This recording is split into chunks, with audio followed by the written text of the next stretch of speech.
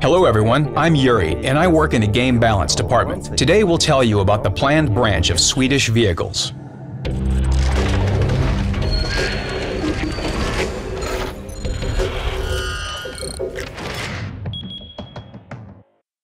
It may seem strange, but Sweden, despite being a small country, has been very prolific in creating unique and interesting vehicle models.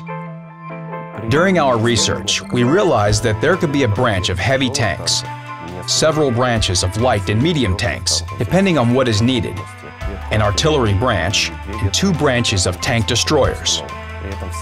All vehicles are interesting and unique in a varying degree.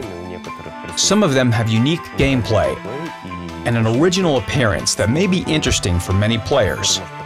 For now, we will add the vehicles that are the most interesting for a wide audience. They are the branch of medium and heavy tanks, and the branch of tank destroyers. The TD branch is crowned by a vehicle that is famous among tank fans, the STRV-103B. One of the main features of the Swedish TD branch is that these vehicles can adjust their gun traverse and elevation by using their hulls. You will be able to raise and lower the hull due to the hydropneumatic suspension. The Tier 8 vehicle will be able to aim using both its original elevation angles and its suspension, raising or lowering its hull.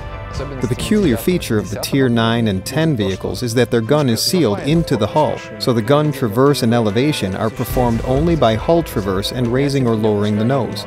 The gameplay feature of these vehicles is that they will have 2 modes, travel mode and firing mode. In its basic mode, the vehicle is able to roll and turn. It can fire, of course, but the dispersion is very high. The basic mode doesn't provide for effective fire. It's designed for taking positions, leaving those positions, and moving around the map. After it takes an advantageous position, the vehicle, thanks to its good concealment, switches into a siege mode and starts delivering fire from its very effective gun at any available targets. When it deploys, it becomes a real threat. It starts firing from long distances, causes a lot of damage, and it's hard to get to it. But it's not mobile. It's worth noting that the vehicle is planned with very good firing characteristics, very high accuracy, good rate of fire, and high gun penetration. The only conditional drawback is low damage per shot.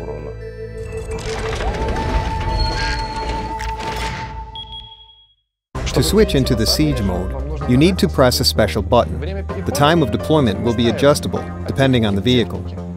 Some vehicles will deploy in 1 to 2 seconds. Some will take a bit longer. After switching from one mode to another, you switch into the siege mode. So you can aim up and down with your mouse with the help of hydropneumatic suspension. It changes the vehicle collision model itself and allows you to aim vertically with the help of the hull. It will be very easy for players to do, because switching will take 1 to 2 seconds. It only takes one button, and it's already intuitively clear for the vehicles with limited gun traverse angles that have a hull lock. So, for an experienced TD driver, there won't be many drastic changes, but the first important change is that you will now need to press the X key, because previously it wasn't necessary. You could just roll up and deliver fire without pressing it. And another change, possibly considered a drawback, is that you need time to switch into this mode and back. Players just need to occupy a position, press X, switch into the mode, and deliver fire. The vehicle itself will adjust your aiming. I mean that the suspension will raise or lower the tank's front to follow your aim. That's why players won't need to perform any additional actions. Gun traverse is performed by hull traverse, also following the aim. So in general, the mechanics are identical to that of other TDs, but the vehicle will just aim a little bit more with the help of its hull, and change its collision model by lifting or lowering its hull. For these mechanics, when the vehicle moves in this mode, in the siege mode, the effects of camouflage net and binocular telescope will stay. So we will be able to traverse the vehicle left and right and change gun elevation angles. But binocular telescope and camouflage net will still be active, so this will be another pleasant bonus in addition to excellent concealment.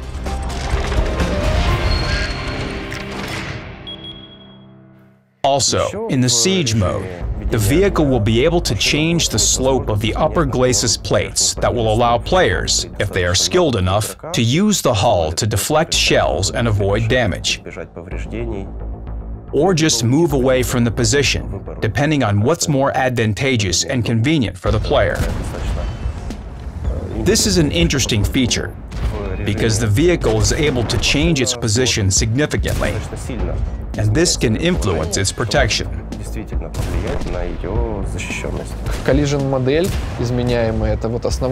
The vehicle collision model is changeable.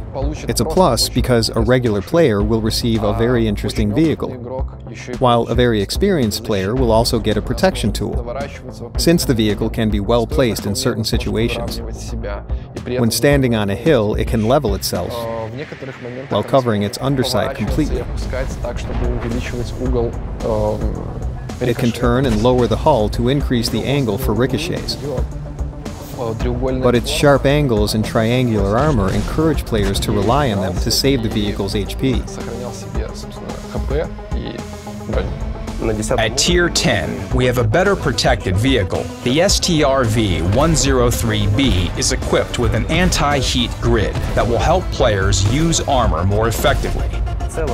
In general, the concept of Swedish tank building didn't use copious amounts of resources, but instead went the technological way of using the available resources rationally.